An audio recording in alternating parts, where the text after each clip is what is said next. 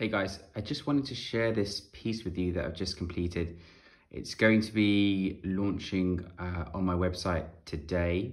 It's size 150 by 100 centimeters with sort of darker tones of blue and grey, Paynes Grey and Ivory black, with that all important textured metallic finish. And within this piece there's lots of intricacy, a sort of marbling type effect, which in essence really looks like something like a sort of a lightning bolt coming into the piece. And I think it's something that I'm going to try add and use more of in my work. But I just wanted to share this piece with you.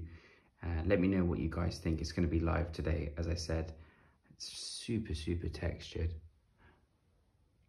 really intricate, and I think it would look absolutely stunning when framed. And of course, with all of my pieces, framing is very much available.